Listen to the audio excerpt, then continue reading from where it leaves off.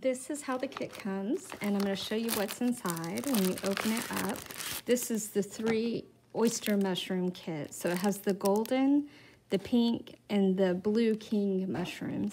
And they're just vials with needles and then a packet of instructions. The instructions are fabulous. They're detailed and written out so that there's no question of what to do.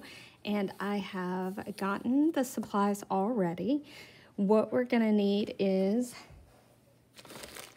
the mushroom kit itself, some isopropyl alcohol to sterilize everything, these packets of already cooked grains of rice. This will be our substrate to grow the mushrooms on.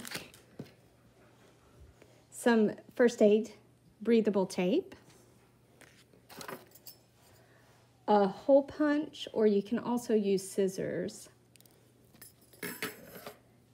and a pair of scissors.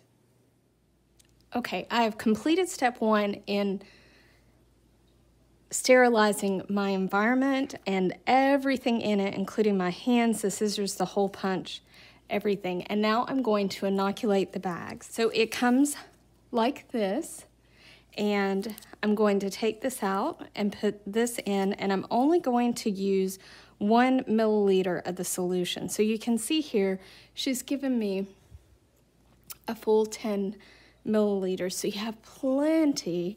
You could put this in the refrigerator and do more. So let's get started. I'm going to take this little stopper out and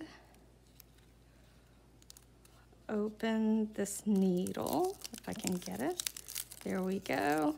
I'm going to screw that in right there. Obviously, this part needs adult supervision. I'm going, whoops, to pull this off, and I'm going to put a hole in my bag, and I'm going to watch the milliliter at the bottom here and put in just 1 milliliter of liquid.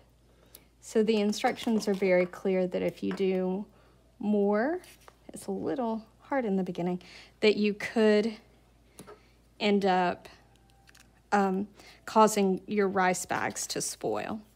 So there's the first one. I'm going to put this back in the bag. And then I need a tiny piece of tape to cover that injection site right here, like that. Okay, that's the first bag. Keep this together, and I inoculated it with golden mushroom. Mushrooms need air to grow the mycelium, so we're going to provide that air by punching holes in the top of our bag.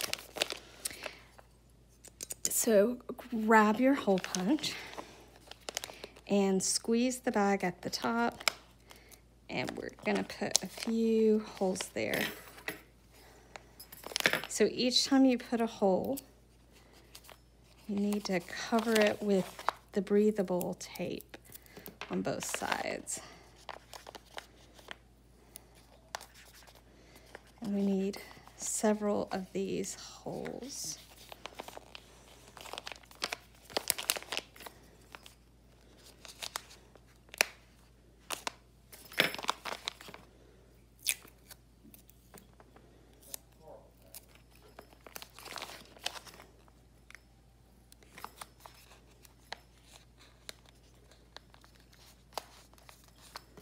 Okay, after your bag is inoculated and then aerated with the tape over it, now it's time to wait. You can see the mycelium growing in this little window at the bottom of the bag. Okay, we're on day 8, not quite day 10, but I have a couple that are already starting to do really well. See the white area there? That's the mycelium growing. Nice and strong, and the texture of the bag has changed. It's not squishy. You can't feel the individual rice as much. It's more hard and dense. And this one is almost ready to start fruiting. And then this one also not quite as strong as the other one, but you can still see the mycelium growing.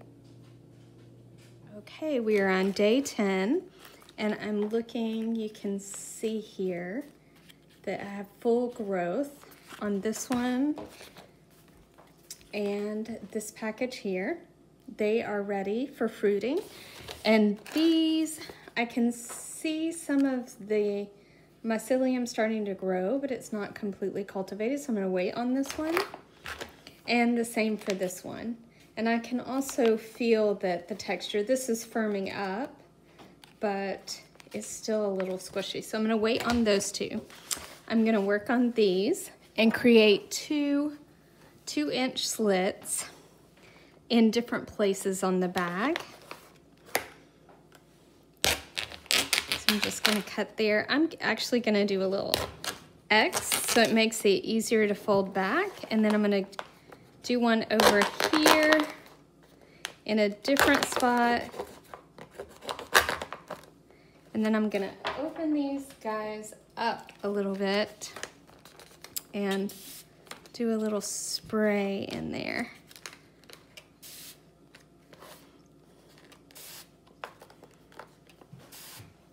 And I'm just gonna do that daily, spray them daily. So then I'm also gonna do the same thing over here. This one's very firm. I'm gonna go over here and put a slit here for them to grow. And then one quite a ways away over here. All right, spritz these. Open them up a little bit.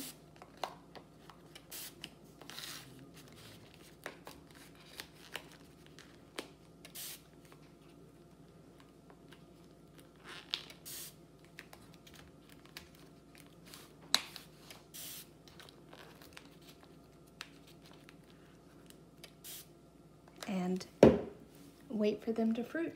It's about 7 days after the slits, and we can see pens starting to show. This is the pink oyster mushroom, and this one is the blue king.